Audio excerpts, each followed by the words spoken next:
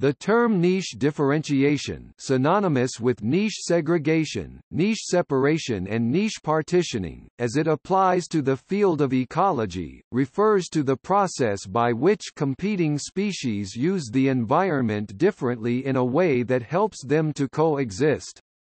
The competitive exclusion principle states that if two species with identical niches, i.e., ecological roles, compete, then one will inevitably drive the other to extinction.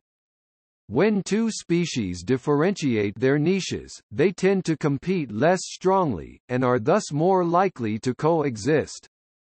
Species can differentiate their niches in many ways, such as by consuming different foods, or using different parts of the environment. As an example of niche partitioning, several anole lizards in the Caribbean islands share common food needs—mainly insects. They avoid competition by occupying different physical locations. For example, some live on the leaf litter floor while others live on branches. Species who live in different areas compete less for food and other resources, which minimizes competition between species. However, species who live in similar areas compete strongly.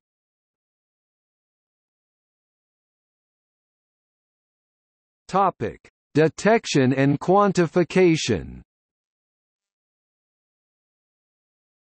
The Lotka-Volterra equation states that two competing species can coexist when intraspecific within species competition is greater than interspecific between species competition. Armstrong and McGee 1981.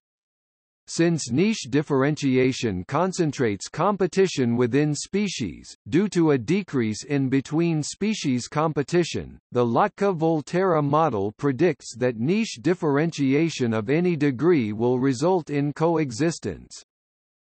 In reality, this still leaves the question of how much differentiation is needed for coexistence. Hutchinson 1959. A vague answer to this question is that the more similar two species are, the more finely balanced the suitability of their environment must be in order to allow coexistence. There are limits to the amount of niche differentiation required for coexistence, and this can vary with the type of resource, the nature of the environment, and the amount of variation both within and between the species. To answer questions about niche differentiation, it is necessary for ecologists to be able to detect, measure, and quantify the niches of different coexisting and competing species. This is often done through a combination of detailed ecological studies, controlled experiments to determine the strength of competition, and mathematical models. Strong 1982, Leibold 1995.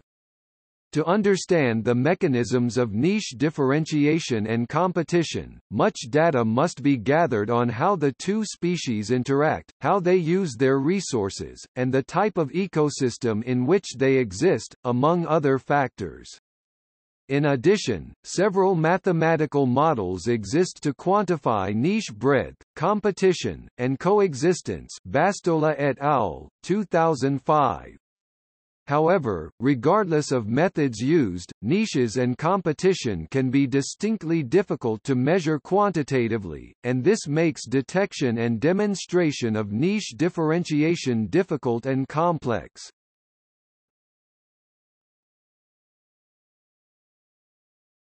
Topic: Development. Over time, two competing species can either coexist, through niche differentiation or other means, or compete until one species becomes locally extinct. Several theories exist for how niche differentiation arises or evolves given these two possible outcomes.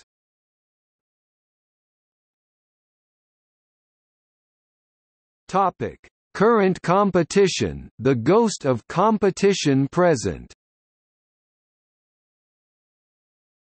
Niche differentiation can arise from current competition.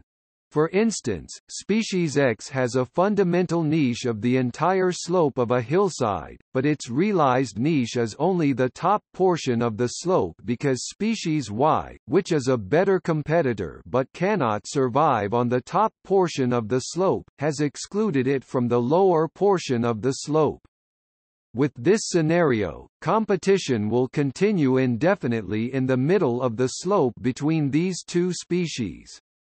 Because of this, detection of the presence of niche differentiation through competition will be relatively easy. It is also important to remember that there is no evolutionary change of the individual species in this case, rather this is an ecological effect of species Y out competing species X within the bounds of species Y's fundamental niche.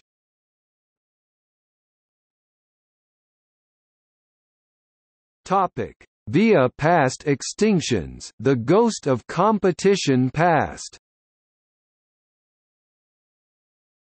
Another way by which niche differentiation can arise is via the previous elimination of species without realized niches.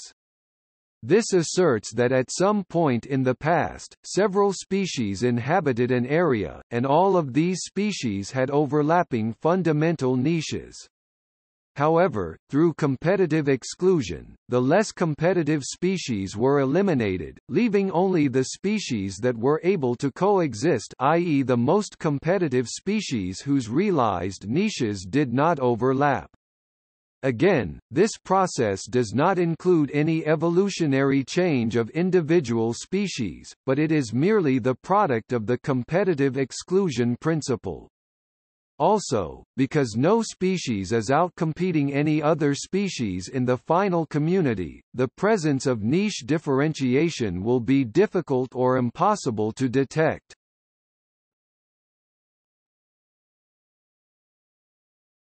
Topic: Evolving differences.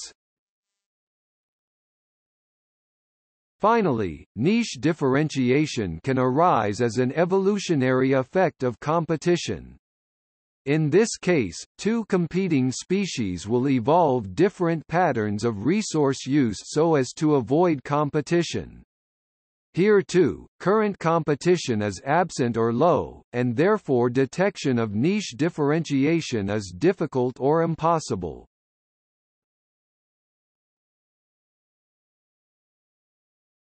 Topic: Types. Below is a list of ways that species can partition their niche. This list is not exhaustive, but illustrates several classic examples.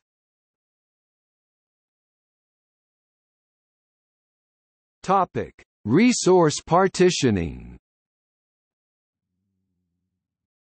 Resource partitioning is the phenomenon where two or more species divides out resources like food, space, resting sites etc. to coexist. For example, some lizard species appear to coexist because they consume insects of differing sizes. Alternatively, species can coexist on the same resources if each species is limited by different resources, or differently able to capture resources. Different types of phytoplankton can coexist when different species are differently limited by nitrogen, phosphorus, silicon, and light. In the Galapagos Islands, finches with small beaks are more able to consume small seeds, and finches with large beaks are more able to consume large seeds. If a species' density declines, then the food it most depends on will become more abundant since there are so few individuals to consume it. As a result, the remaining individuals will experience less competition for food. Although resource generally refers to food, species can partition other non-consumable objects, such as parts of the habitat. For example, warblers are thought to coexist because they nest in different parts of trees. Species can also partition habitat in a way that gives them access to different types of resources. As stated in the introduction, anole lizards appear to coexist because each uses different parts of the forests as perch locations. This likely gives them access to different species of insects. Topic: Predator partitioning. Predator partitioning occurs when species are attacked differently by different predators or natural enemies more generally. For example, trees could differentiate their niche if they are consumed by different species of specialist herbivores, such as herbivorous insects. If a species' density declines, so too will the density of its natural enemies, giving it an advantage. Thus, if each species is constrained by different natural enemies, they will be able to coexist. Early work focused on specialist predators, however, more recent studies have shown that predators do not need to be pure specialists, they simply need to affect each prey species differently. The Janssen-Connell hypothesis represents a form of predator partitioning.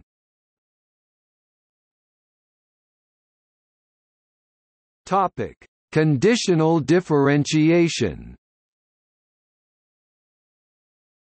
Conditional differentiation, sometimes called temporal niche partitioning, occurs when species differ in their competitive abilities based on varying environmental conditions. For example, in the Sonoran Desert, some annual plants are more successful during wet years, while others are more successful during dry years. As a result, each species will have an advantage in some years, but not others. When environmental conditions are most favorable, individuals will tend to compete most strongly with members of the same species. For example, in a dry year, dry-adapted plants will tend to be most limited by other dry-adapted plants. This can help them to coexist through a storage effect. Topic: Competition-predation trade-off. Species can differentiate their niche via a competition-predation trade-off if one species is a better competitor when predators are absent, and the other is better when predators are present. Defenses against predators, such as toxic compounds or hard shells, are often metabolically costly. As a result, species that produce such defenses are often poor competitors when predators are absent. Species can coexist through a competition-predation trade-off if predators are more abundant when the less defended species is common, and less abundant if the well-defended species is common. This effect has been criticized as being weak, because theoretical models suggest that only two species within a community can coexist because of this mechanism.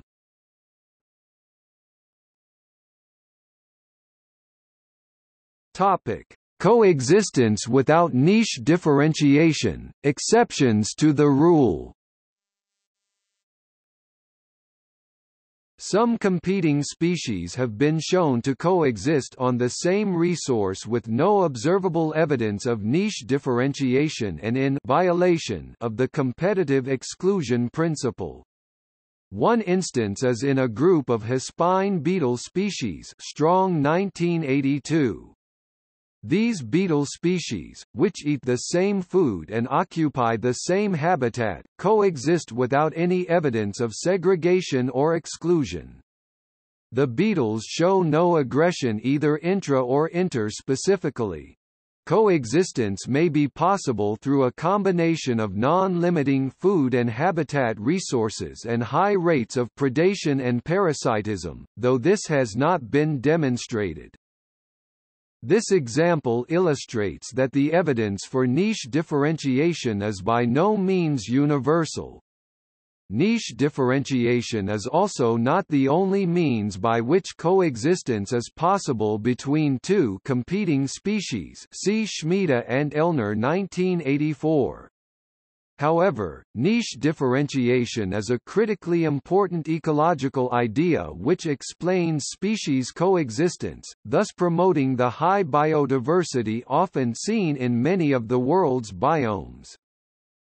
Research using mathematical modeling is indeed demonstrating that predation can indeed stabilize lumps of very similar species.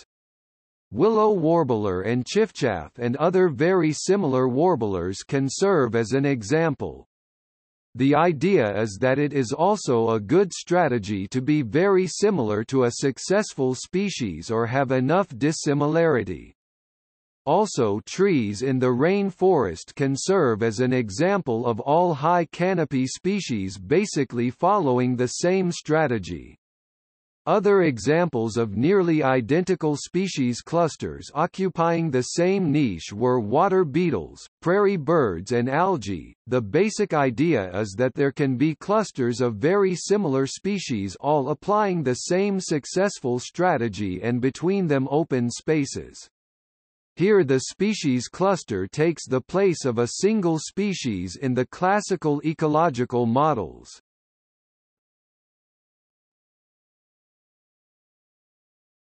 Topic. See also: